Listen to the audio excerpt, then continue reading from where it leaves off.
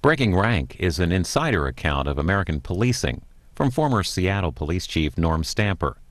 This talk from the University Bookstore in Tacoma, Washington is about an hour.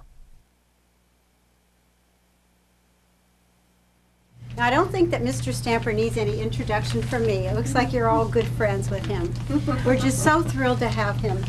I attended a Bruce Springsteen concert about a week ago, and I'm almost excited about this as I was about that. Oh, you're stretching your credibility. I know, it's just such an honor to have somebody who former police chief for 35 years, who did so much to change the way things were handled in the police department, especially when it comes to domestic violence. And I think of all the things you could have done, especially when you run for mayor. So the book is fabulous. Ann Rule says that it is shocking and hysterical and illuminating. So I'm not going to waste your time anymore. Just Mr. Stamper, take it away. Thank you so much for coming. Thank it's you. Just a real honor. Thank you very much, Laura. Jack, right? Yes, in person. Nice to meet you.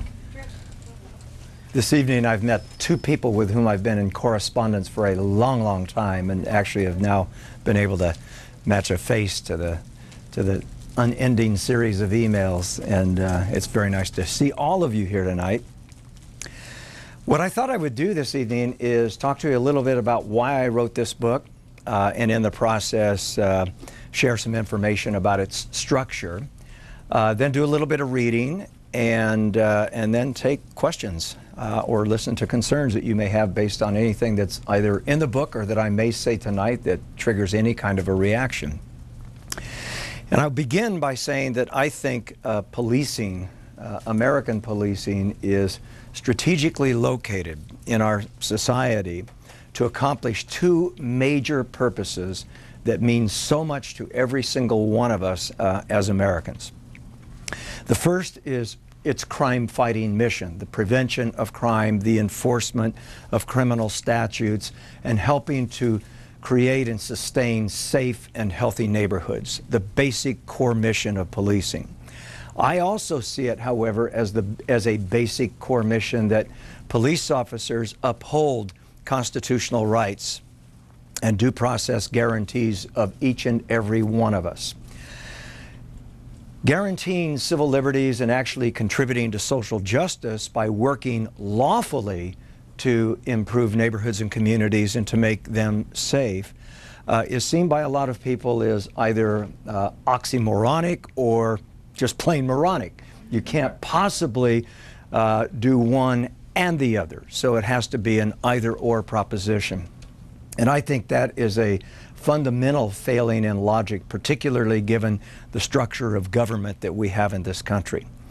So reason number one for writing the book was to express concerns that I have had throughout most of my career, certainly not my rookie year, but most of my career, about the institution itself, the structure, the paramilitary, bureaucratic, organizational arrangement, and all of the problems that result from that kind of institutional structure.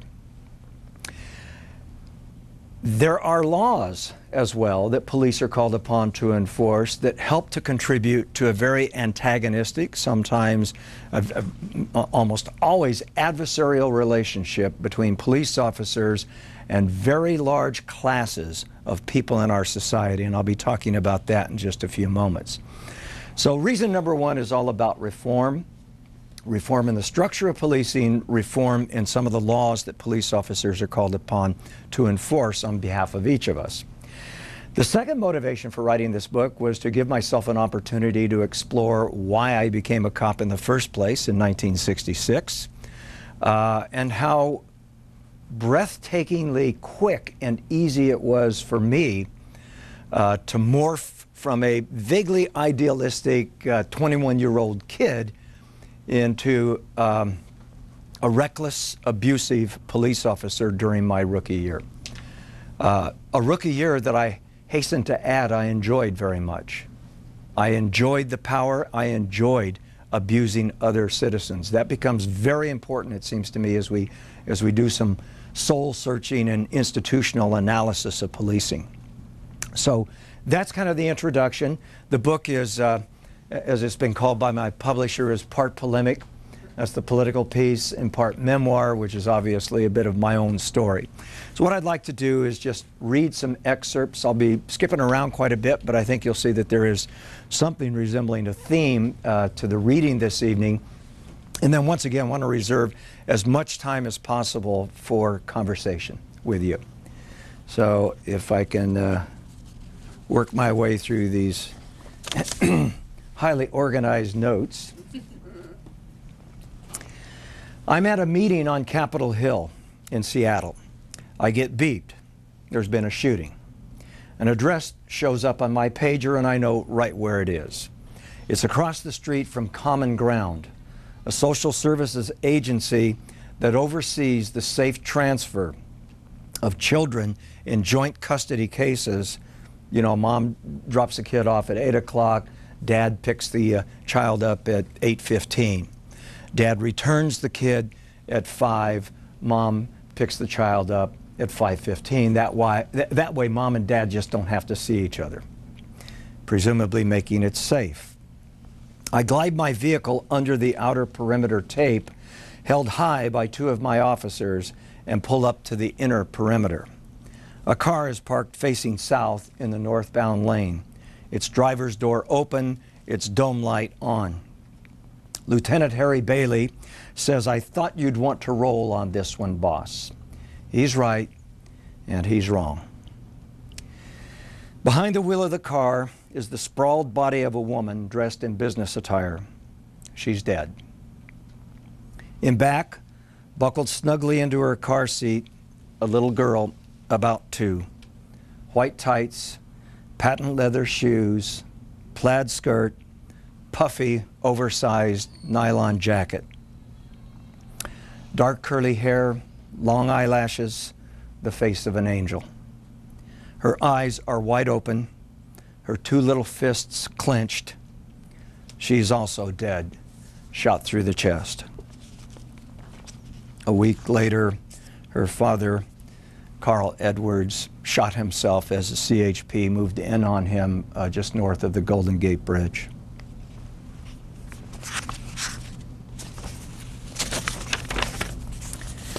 What do you see when you picture a safe America?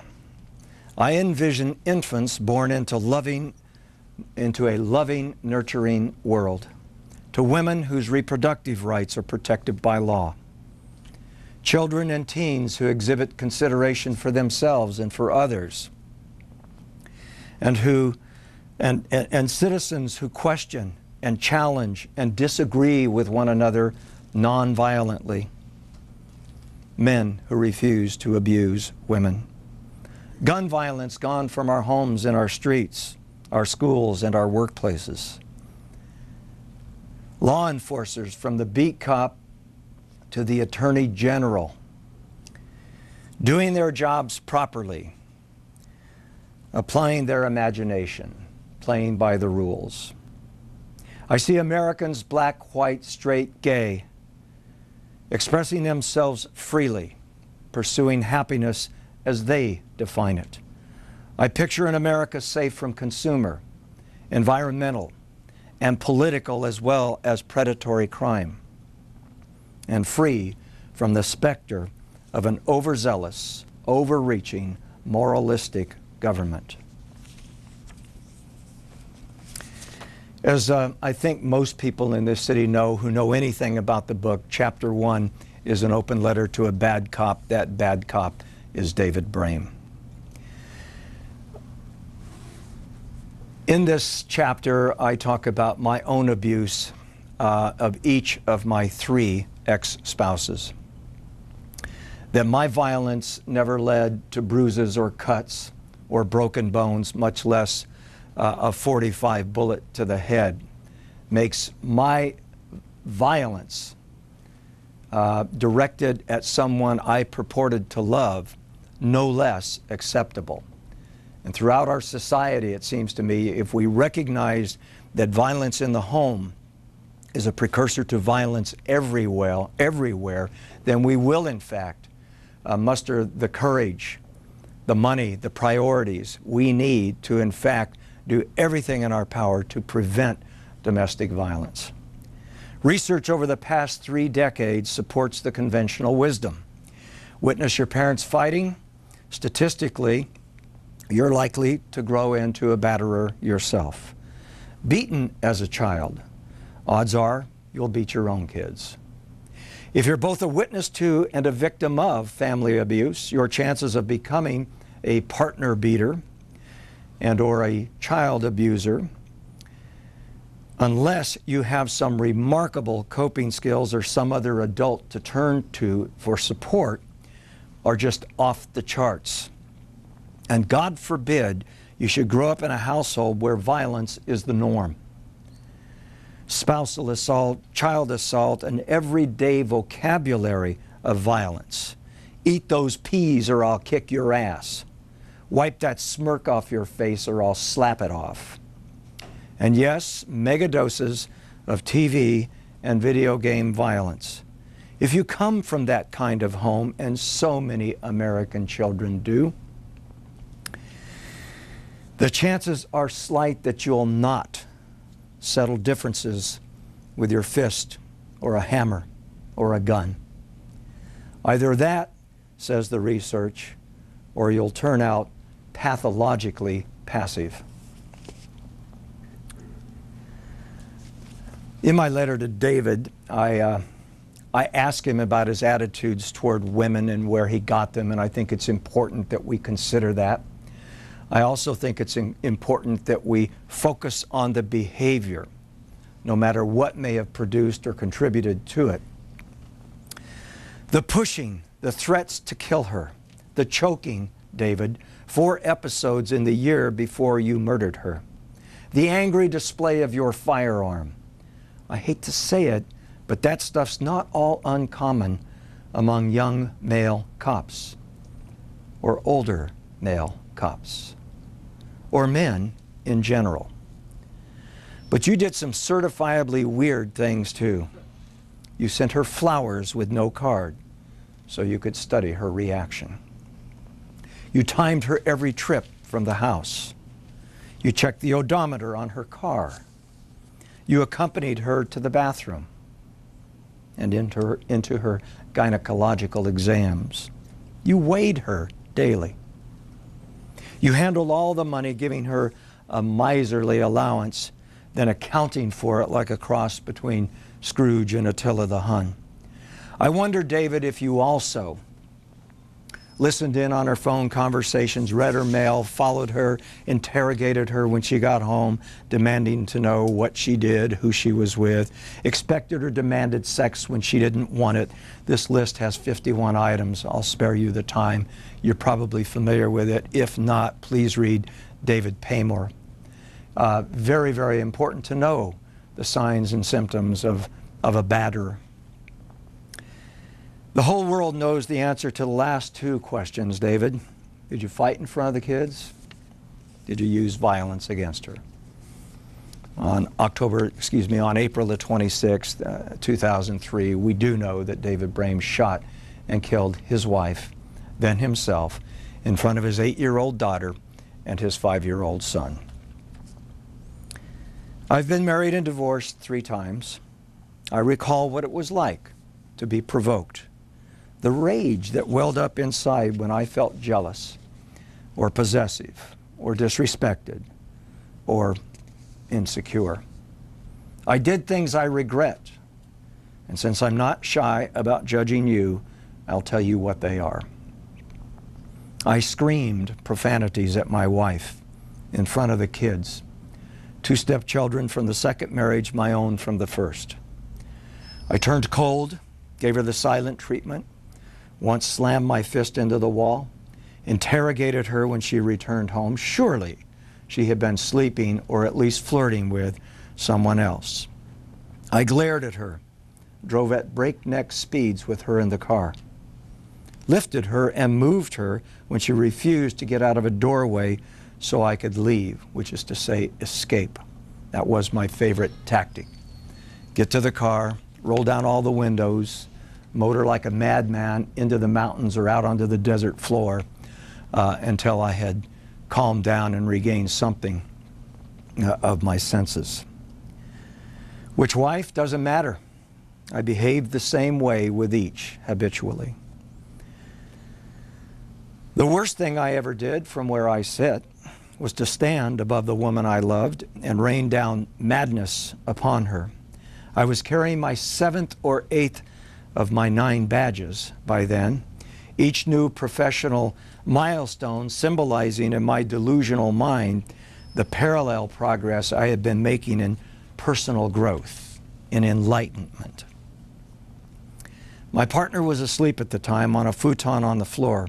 She hadn't returned my calls, wouldn't commit to some office holiday function I had felt professionally obligated to attend.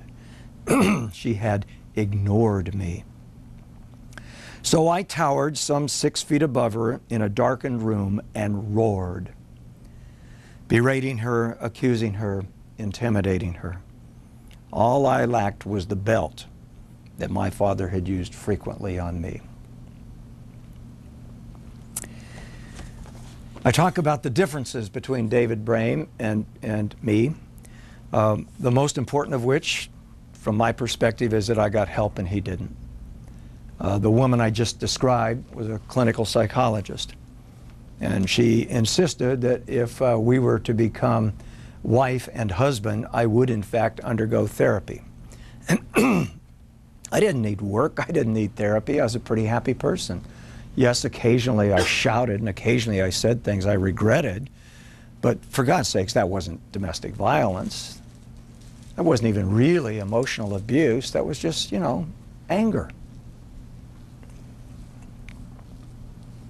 While I never entertained the thought of physically attacking my partner, I knew it was in there, percolating, the potential for physically wounding violence. Therapy was a great gift. It helped me understand and deal with the sources of my childhood wounds and my adult insecurities. It informed me that my parents' discipline, especially my father's, was as unlawful as it was ineffective. It reinforced my fundamental belief in the moral and liberating value of true gender equality. And it erased any excuse I may have had for my behavior. I was responsible, not mommy, not daddy, not God, not Twinkies, and certainly not my partner.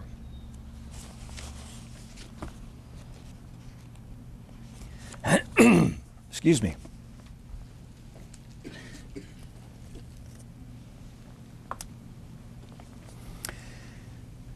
Since I'm in a confessional mood this evening, chapter 2 seems to be in order. I floated into the conference room and settled into a chair that seemed to have been constructed of warm air and goose down. A moment later, my colleagues filtered in slow motion, the contours of their bodies blurring into gold and cerulean auras. These were the finest individuals in the universe, worthy, noble, virtuous. It was a marvelous meeting, each person respectful, no one interrupting, everyone agreeing with my point of view on every item on the agenda. It was a perfect Percodan day. Alcohol had always been my drug of choice, but in the mid-'80s I went to work with my pockets full of painkillers. I popped them throughout the day, long after the misery of a failed kidney stone extraction had worn off. Administrative problems vanished or lost their weight.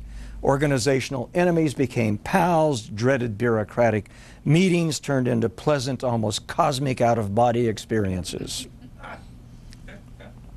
And I wasn't the only doper in government. There were far more consequential personages into the drug scene. Richard Nixon, depressed over the public's reaction to Vietnam and Watergate, scored a dealer volume supply of Delanton and wolfed down hundreds, if not thousands, of the mood-altering caps from 1970 through the end of his presidency in 1974. Bill Clinton denied inhaling but confessed to puffing. Al Gore copped to being a heavy weed smoker in college. George W. Bush refuses to refute accounts he was a cokester in school. And Marion Barry? Please. Where does it end? It doesn't. And it's not just politicians, of course, or the occasional police official. It's everybody. At least every demographic is well represented, including shock talk radio hosts like Rush Limbaugh, whose housekeeper kept him supplied with cigar boxes full of OxyContin and other narcotics. We do like our drugs. And so what? If I want to ingest, inject, sniff, snort, inhale a mood or mind-altering substance, whether to find God, flee problems, or just feel good, that is my business. And that is how I feel. That is how I have felt for many, many years. I don't believe I have that right if I'm piloting a plane, serving as the engineer on a train, or given that I live on Orcas Island, piloting ferry boats within the San Juans. There are a number of other occupations where I believe it is absolutely essential that we satisfy ourselves as a society, that those who drive, fly, or otherwise move mass transit around this country are not doing so impaired by their drug use. Having said that, I'm absolutely convinced, based on 34 years in police work, and since the early 90s when I did some of my original drug use, drug policy research, convinced that this nation's war on drugs is the most abysmal, obscenely expensive, immoral domestic policy in the history of this country, save slavery. We are spending billions upon billions of dollars to enforce laws that are fundamentally aimed, from my point of view, at punishing people that we have elected to demonize. People who use drugs as a civil right, people who abuse drugs and who have medical problems and who need help. But unless and until we can develop the courage within all strata of our society, and particularly within certain fields like law enforcement, to say enough, that this is an extravagant waste of time and money and people. It is not just national in scope, it's clearly international, as our drug policies punish indigenous peoples throughout the world and subsistence farmers in Latin America and the Middle East. I made a big mistake in this chapter. I called emphatically and with great confidence for decriminalization of drug use and medical assistance and a public health policy for those who need it. When in fact, what I really meant to say was regulated legalization. Jack Cole from LEAP, he's wearing a t-shirt that says, ask me, talk to me, can explain in much better detail the distinction between decriminalization and legalization. Legalization was the position I supported. Decriminalization is the wrong term that I attached to it. The drug policy reform movement is not completely innocent. As I did my research, I found references to decriminalization and legalization used synonymously. But it is clearly time for us to accept the reality that this nation's drug policy and its war on drugs is an abysmal failure.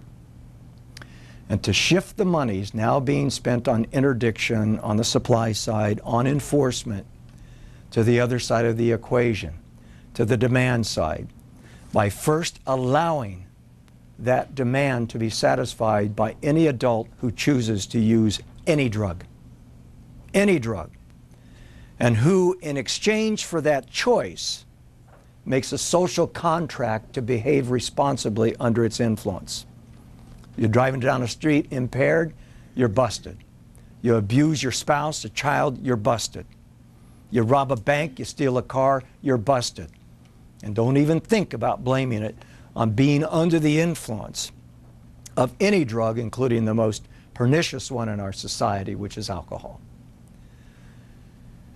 Don't, for God's sakes, think that it's okay to furnish it to children, because it's not.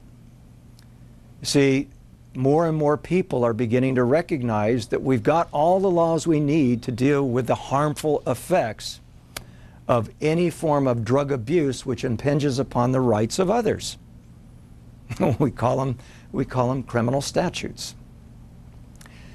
So it's time, it's well past time, and I'm personally convinced that the most fruitful territory that we need to be plowing right now is law enforcement.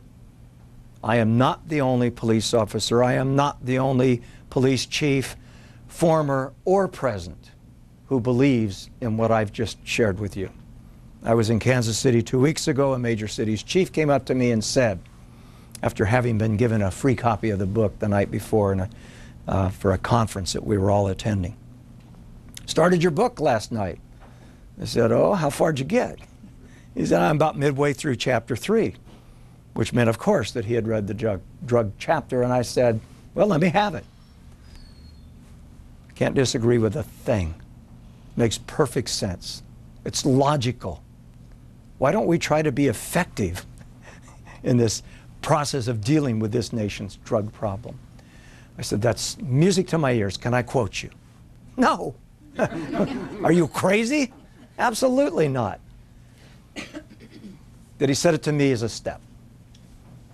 And I believe, as a relatively new chief, as one of America's major cities' police chiefs, that he will in fact come around to add to his wisdom the kind of very special courage it takes to speak out on this issue within our institutions generally and in law enforcement particularly. Last excerpt.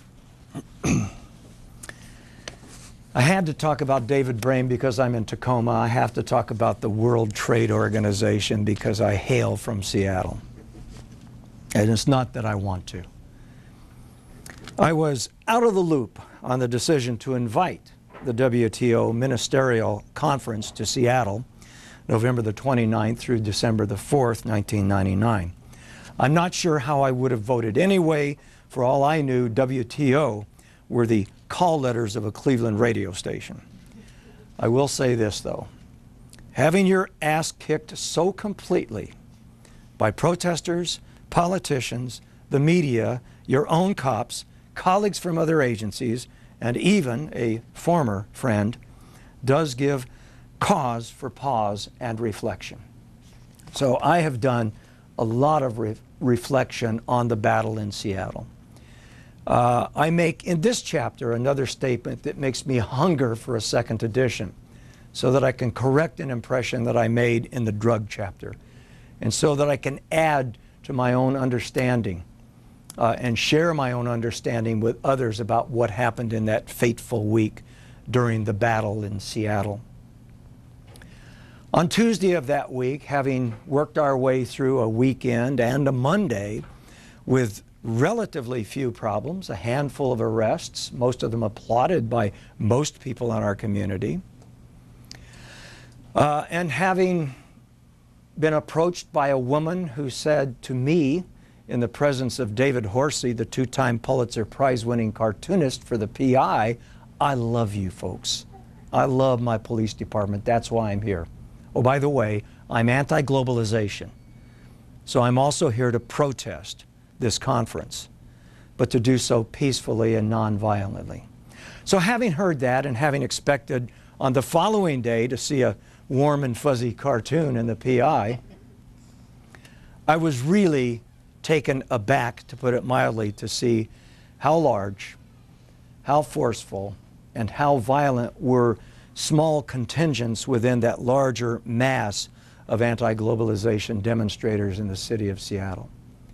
I went home and did a lot of studying when I learned that the WTO was coming to our city, having bested San Diego in competition for the honor. My friends in San Diego never will let me live that one down. But I was convinced that, that this was a dialogue well worth having. My own personal view, speaking as a private citizen, is that globalization has wrought horrific problems globally. They are worsening by the moment, and they continue to portend horrible abuses, human rights, civil rights, economic and social justice around the world. That's one person's opinion. It's obviously shared by many, many around the globe. But I was, in fact, Seattle's police chief in 1999, and my responsibility was to help all of us achieve safe streets so that the dialogue, so that the demonstrations and the protests could proceed apace throughout that week. I'll conclude by telling you that while I accept full responsibility for what happened, certainly for the police response to what happened, and rue to this day many of the decisions that I made, including one that I didn't make, which would have been to walk across the street and tell the mayor and every other politician in town that this city is too small for this conference.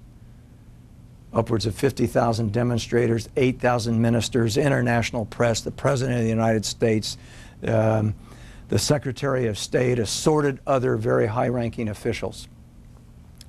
We didn't have enough people in the state of Washington, much less the county of King or the city of Seattle. And I should have recognized that early on and didn't. I'm very regretful that I didn't. But I will also tell you that we made a big mistake on Tuesday morning of that week in gassing several hundred, if not 1,000 demonstrators who had locked arms and set themselves in the intersection of 6th and Union. We gassed them because we didn't have enough people. That was our rationale. We gassed them because the intersection was completely clogged and somebody on the 27th floor of the Sheraton might have been having a heart attack and you couldn't possibly get aid cars through there. I believed this. I believed it as a cop. Give us at least a corridor, we would say to the demonstrators. Some space through which we could, in fact, get an emergency vehicle. We'll cut all other vehicular traffic. They weren't willing to do that. They wanted, for reasons that we all, I think, understand, the photo op, civil disobedience, an opportunity to be arrested by the police in a highly visible way and to be carted off to jail.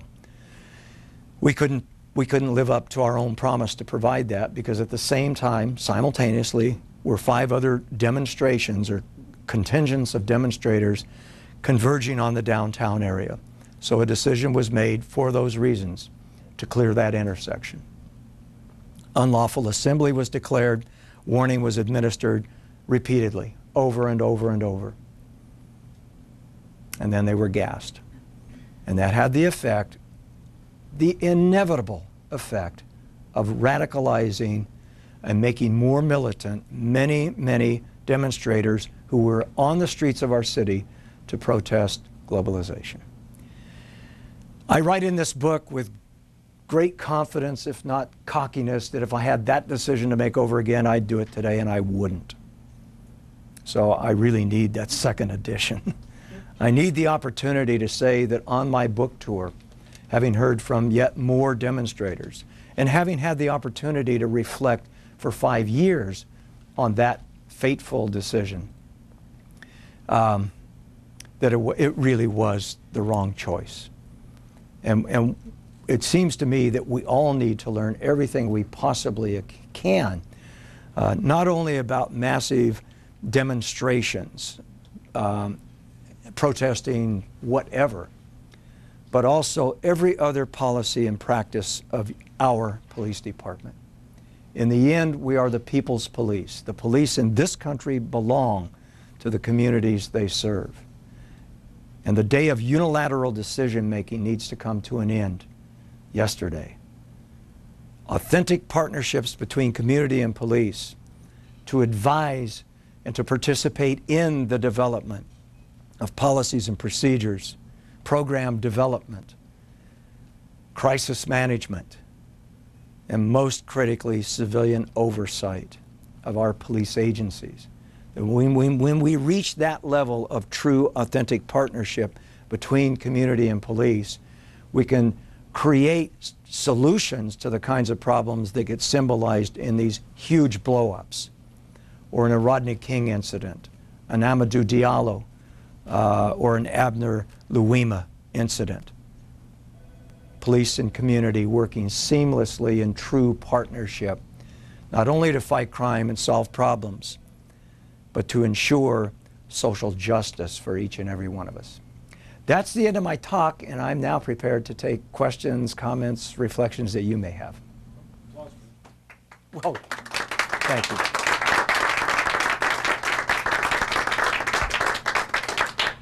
Thank you. Yes. So I'll try my best to sum all the topics you brought up into one word. I mean, whether it's the origins of domestic violence or the rise of paramilitarism in the police force or even WTO, it's control. But the tide is going really strongly, not in the favor of decentralization, of decontrol, but more control. Pick your topic. You know, from the Real ID movement to No Child Left Behind to, I mean, everywhere you go. It's more centralized, top-down, take it and like it control from every organ of big business, big government, whatever you pick. So my question to you is, you know, where do you push back? Where are you trying to, you know, what would you recommend to try and undo the way the tide is running? Community organization and mobilization is my immediate response to that. I was giving a reading at Powell's in Portland a couple of weeks back, and a fellow was sitting in the front row wearing a Kucinich t-shirt under his shirt raised his hand when we got to this portion of the presentation, and he said, you know, this stuff sounds really good. Demilitarize the police, legalize drugs, get the government off our backs in ways where we, the people, want them off our backs, and bring them in to provide more support in domestic violence prevention and youth violence and so on and so forth, school violence. So he said, you know, it all sounds wonderful. It really does. But come on, let's be realistic. What can we really do? And I said, that coming from a man in a Kucinich t-shirt? Come on. Why were you behind that candidate? Because you believed in him on the issues that you raise. And he was nodding his head. And I said, it really is a political proposition, fundamentally. The power of Americans who feel and believe, who as we do, and I make that assumption with some confidence, but not complete, that we want the police to be accountable. We want them to be responsive and responsible. We want them to be tough crime fighters. Crime scares the bejesus out of us. Predatory street crimes, rapes, somebody stealing your car, that's no fun. We want good police protection and service and effective crime fighting. And we also want these other things that you've shared. That's not going to come about through the work of any one individual or even small collection of individuals. It is going to take a large number of Americans speaking out and clearly, you know, hauling their bodies into the polling booths at election time. I've never been more concerned about the direction of this country.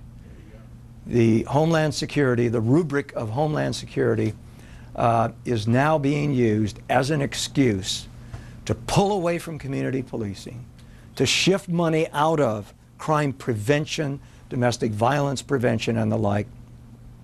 And to what end? There's probably no one in this room that doesn't believe there's going to be another terrorist attack in this country. But the last one was in 2001. And day in and day out on the streets of this city and every other city in this country, police officers are making awesomely important discretionary decisions. What are we doing to help them and the community work together to deal with the kinds of real crime problems that we face in the country? Other than that, I have no opinion. I think it's just vital that we organize and mobilize. Tipping point tells us it doesn't have to be 51%. It might be 8%, it might be 7%, who knows? But it's real important, I think, that we band together and support one another and put aside turf battles in the interest of coalition politics, effective coalition politics. So what organizations do you belong to? Well, I just joined Law Enforcement Against Prohibition. I am on the board of the San Juan County Domestic Violence and Sexual Assault Services. I continue to be a member of an organization called LISC, which is the Local Initiative Strategic Corporation. They provide funding for community development, particularly in low-income areas. They're doing stuff on prisoner reentry. They're doing some really wonderful things, and I'm proud to be a part of that. And an organization that I recommend to everyone in this room, which is a fledgling institute, is the Institute for Developing Police Leaders. My friend and colleague Nancy McPherson, now in Portland, is the founder. Robin Bowler is a senior fellow. Yeah. Never understood why it's fellow. But the two of us are senior fellows on this, and hoping to get financing for it. It's a wonderful program that aims to cultivate progressive police leadership, not at the top, because in effect it's too late, but at the lower levels, at the rank and file levels. These strong peer leaders who've got good sensibilities and a strong moral and ethical compass, we want to reach out to them and provide tremendous support over the course of 10 full years, apart from a threshold training and education experience that will help them do the kinds of things we're talking about from within. Yes, please. You said something at the very beginning that I'm not sure I understood correctly. But I thought I heard you say that as a young police officer or police officers abuse citizens. And that really confused me because I've never ever had that experience, knock on wood, thank God.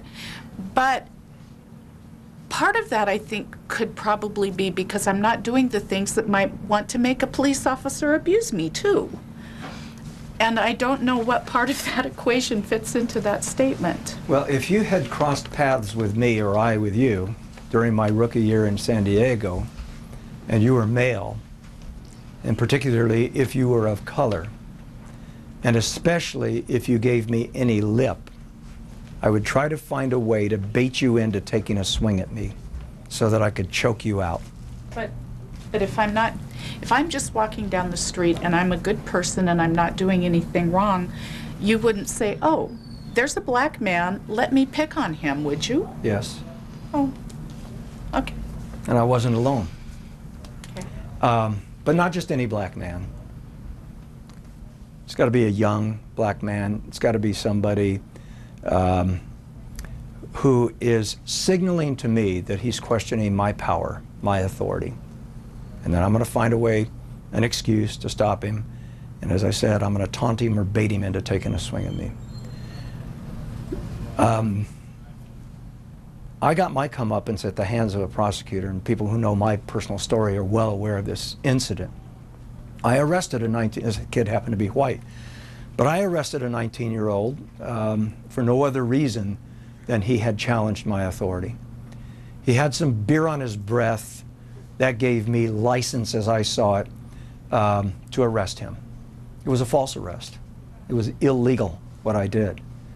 But I hooked him up, put him in the backseat of my police car, and drove him to jail. I didn't screen test him, which is a tactic familiar to many in early police circles, which is to say, and this is how it would manifest on the police arrest report, while driving the defendant southbound on Fairmont, approaching Home Avenue, an orange and white striped cat darted in front of the undersigned police vehicle, causing the undersigned to slam on the brakes and forcing the defendant forward into the screen, producing a waffle-like effect on his face. Inexcusable. and such a source of glee and pleasure when it was done. Physical violence, abuse. I get it now. I understand why that power went to my head. I didn't understand it at the time that I walked into the courthouse to respond to this subpoena that I got on this 19-year-old. You don't go to court on a straight drunk arrest in 1966, 67. You pay your $29 and get on with your life. We sort of expected people to do that. No problem, I thought. I've seen how this is handled. So I saunter into the courthouse. I sidle up to the deputy prosecutor, give him a wink and a poke, and say, I think you probably want to dismiss this case. He says, why? I say, it's Skinny. He says, tell me about it. I said, well, he really had a very bad attitude. I'm cleaning this up. He really had a very bad attitude. He said, was he drunk? I said, what kind of question is that? He called me a pig. And I figured, you know, the wink and the poke, that's all we got it going between the two of us. I'd seen senior officers accomplish this. Was he drunk? No. Officer Stamper, does the Constitution of the United States mean anything to you? I was enraged. What right did he have to talk to me that way? What right did he have to challenge my authority? My rage very quickly turned to embarrassment, and by the time I slithered down the stairs of the county courthouse, I was literally awash in shame. And that was a defining moment in my life. There were other factors starting to converge, but I was forced to confront why and how I had changed so much in such a short period of time, just by pinning on a badge and putting on a uniform and packing a gun and behaving in ways that were, for me, pleasurable but utterly disgusting. I also did some good police work during my rookie year, and I'm proud of that. But I think what's important to focus on is, you know, if we're all about reform and improvement, is what's going wrong. And that was clearly something that was going wrong. Thanks.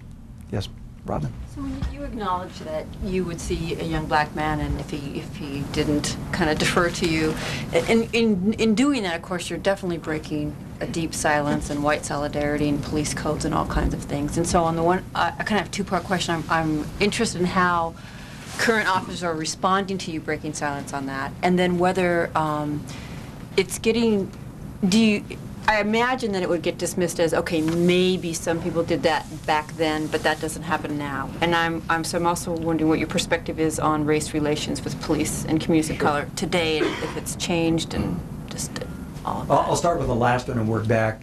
It has changed. There has been improvement. And it's visible, obvious improvement. You'd have to be awfully stupid to use the kind of racial and ethnic slurs that I described in this book that were taking place in the everyday vocabulary of police officers in the mid-70s. You'd have to be awfully stupid, because in that police department in San Diego and in the one in Seattle, and I'm assuming in Tacoma, that will get you fired. And you cannot believe the debates we had about that. What? It's just words. You know? Think of the grossest, most primitive and ugly and grotesque racial and ethnic slurs you can imagine. Those were in common use in the early stages of my career. And when it came time to finally confront that, with police chiefs saying, these walls have heard for the last time the N-word, use that word, the expression of our chief in San Diego was converse hiring, because you're out of a job. Well, that's great, that's wonderful. Non-negotiable standards of performance and conduct. You want to be a cop in this city? You got to do these things and not do these things, otherwise you won't be. That's terrific, but it's far from enough. And as you two well know, having taught cultural competence for many, many years and offshoots of that discipline, what's really needed now, especially in those departments that have made that progress, is cultivating an environment in which we can have honest conversation about race.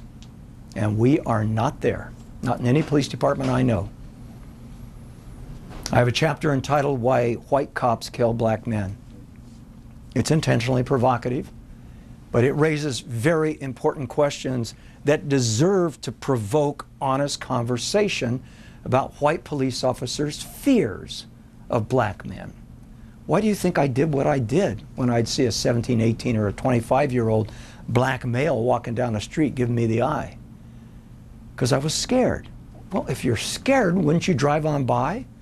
No, I'm a cop. I'm not going to just drive on by.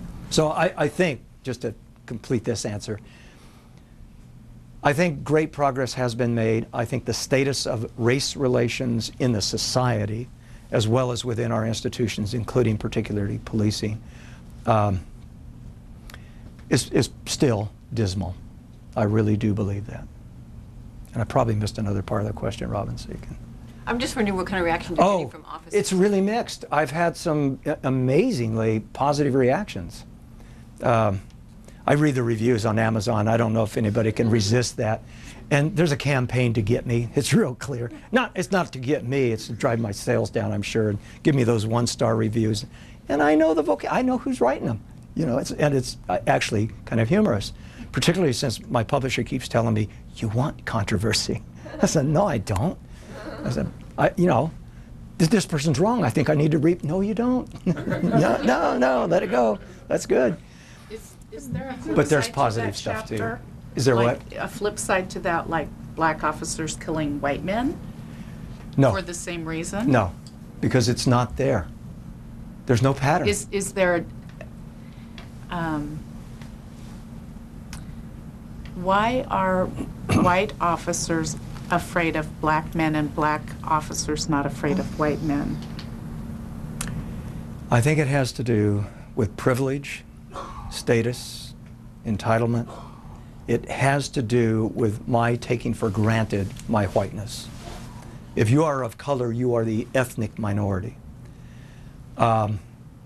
If you grow up in a police department, you are taught, I don't want to be unduly provocative, I was taught to recognize that black men, if I was going to get done as a cop, it was going to be at the hands of a black man who pulled a knife and stuck it between my ribs, or a .32 out of his waistband and shot me between the eyes. I believe that. I honestly believe that because that is really what I was taught. Not in a class entitled How Black Men Are Out to Kill White Cops. Right. It was in the stories that all the instructors told. You know, the sea stories, the accounts of what happened at 30th and Imperial, or 5000 Churchwood, or 4700 Logan. And the cast was always white cop on black man. Do black officers have that same fear of black youth also then? I would say as a generalization, no. As a generalization, no. One of the officers, I interviewed 31 officers in 1976, asking each of them about their own practices and what they witnessed in policing the black community. This was in response to an investigation that we initiated, which I think is another very positive sign in that police department in San Diego. One of my 31 cops was black. And this is officers assigned to the black community. It gives you a pretty good idea of how few black officers there were in that police department at that time. When I began to ask this officer, this black officer, whether essentially he engaged in the same stuff that 30 other cops have basically copped out to, he said yes. And I had a series of questions that got into details and specifics. And he began weeping. It's not an unfair characterization to say that he was sobbing uncontrollably. He was ashamed, thoroughly ashamed of using racial and ethnic slurs. You know the answer probably. You got to ask the question. Well, why did you do this? You go along to get along. It's a white world. It's a white locker room. The cops that cover you out there on the street that back you up, they're white. Tragic. Just tragic. Yes? How about one more question, then we want to have time for autographs and... Great. Thanks. Oh, I hate the pressure of asking the last It really better be good, man. It's really good. I'm just curious, as a result of this discussion, this is asking you to generalize, but you've been comfortable doing that with some other things earlier. Do you think the majority of people go into police work for altruistic reasons or because they like the idea of I will be this really powerful, fabulous guy that can rough up those people that I want to rough up. Some show psychological traits that support that latter premise, that they are authoritarian, they're very control-oriented, they have something to prove, something to establish, which was clearly my case. The badge becomes very heavy for those officers. The best solution to that, of course, is to keep the badge from them in the first place. Psychological screening has taken great strides over the decades, so that we're actually pretty good at screening out the blatantly unfit. We're not as good yet. IDPL, Institute for Developing Police Leaders, has a psychologist on board who is very, very good at helping us to get to a state of art where we can actually find those qualities that would be useful for police officers, not just the absence of bad, so to speak, but the presence of good qualities. Most police officers today, whether they have an altruistic motive or not, are honest and honorable people. They're good people. My beef is not with cops. I love them dearly. Even some of the ones I've had to fire, I have tremendous respect and admiration for, however twisted that may sound. They tried, they just didn't succeed.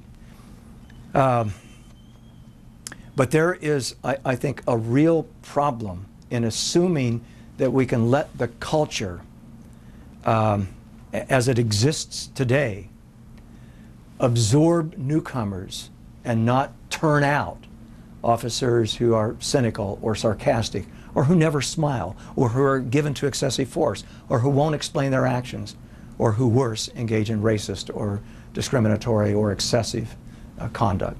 So it's real important, I think, to look at the structure which gives rise to that culture which produces the events. It ain't the people. It's you and me. It's our society. We draw our cops from society at large. It's the structure. Thank you all very much. Thank you. Thanks, Laurie. Are you comfortable signing there? I am very comfortable. Thank you all so much for coming. It's been such a Norm Stamper served as Seattle's chief of police from 1994 until his retirement in 2000. Breaking Rank is published by Thunder's Mouth Press. Visit avalonpub.com for more information.